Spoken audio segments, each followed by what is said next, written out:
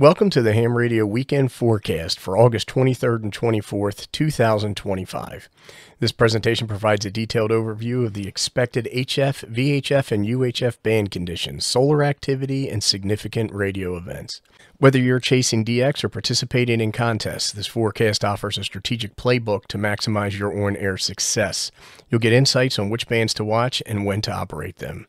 Let's get started by taking a snapshot look at the big picture of radio propagation this weekend. The overall space weather conditions for August 23rd and 24th are favorable for HF operation. The solar flux index, the F10.7, is forecasted at 120 to 125 solar flux units, indicating strong chances for higher frequency HF bands to open, particularly 20, 17, and 15 meters. If the KP index remains low, even 12 or 10 meters could be available during daylight hours. Geomagnetic activity remains quiet with an AP index around 5. This suggests stable and less noisy propagation, ideal for DX and contesting. Quiet geomagnetic conditions help reduce fading and maintain better signal integrity on all HF bands. There is a slight risk of M-class solar flares that could trigger short-lived HF disruptions on the sunlit side of Earth. While not overly concerning, it's wise to keep an eye on the NOAA real-time alerts, especially during active periods. HF band conditions look promising for this upcoming weekend. 40 meters will be the nighttime workhorse, ideal for reliable regional communications with occasional DX. It's a band that should easily stay consistent as the sun sets. During the day, 20 meters will dominate. It's predicted to be the most productive and stable HF band across both days. Operators will find it useful for both rag chewing and contesting.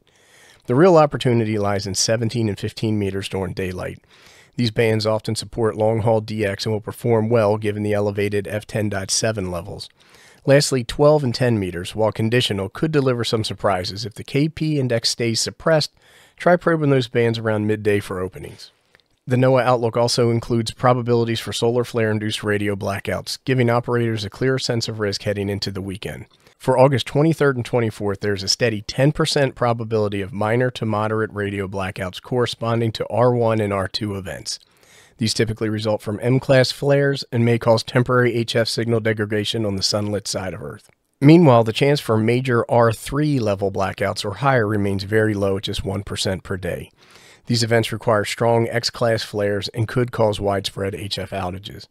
While the forecasts reflect calm space weather outlooks, it's still wise to monitor real-time NOAA alerts through the weekend. The NOAA R-scale classifies radio blackouts based on solar flare strength. These events primarily affect HF communications on the sunlit side of Earth, often without much warning. An R1 event corresponds to a minor disruption due to M1 through M5 class flares. These typically cause brief degradation but are often manageable. R2 events are moderate and linked to stronger M-class flares up to M9. These may cause more significant and longer-lasting HF outages. R3 and above, triggered by X-class flares, can create severe blackouts. R3 events can shut down HF for up to an hour, while R4 and R5 may take entire bands offline for extended periods. Operators should monitor NOAA alerts and be prepared to shift bands or wait out high-impact events. For VHF and UHF enthusiasts, this weekend brings multiple propagation possibilities. On 6 meters, the late season ease, sporadic E season, continues. While activity has tapered, there is still potential for brief openings.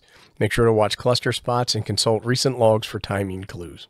The tail end of the Perseus meteor shower means the meteor scatter remains viable, especially during the early morning hours. MSK144 is the go-to digital mode for catching these fleeting bursts, so have your sequences ready. On 2 meters and 70 centimeters, keep an eye on the tropo maps.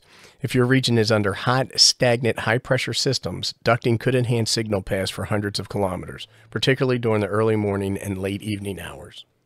The August 23rd and 24th weekend is packed with exciting on-air events. The Hawaii QSO party spans 2 days, starting at 400 Zulu on Saturday and wrapping up the same time on Monday. It's a great chance to snag contacts from the islands. The YODX HF contest kicks off at noon UTC Saturday and runs for 24 hours. This international event draws participation from around the globe and is great for chasing multipliers and DX.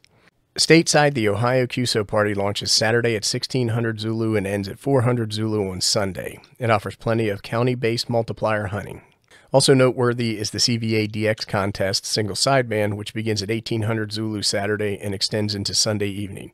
A great opportunity to log single sideband contacts from South America. Be sure to review the rules and logging formats ahead of time.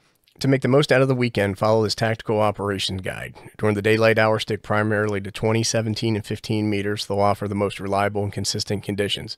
However, keep an ear on 12 and 10 meters periodically. If the KP stays low, you might catch some surprising openings.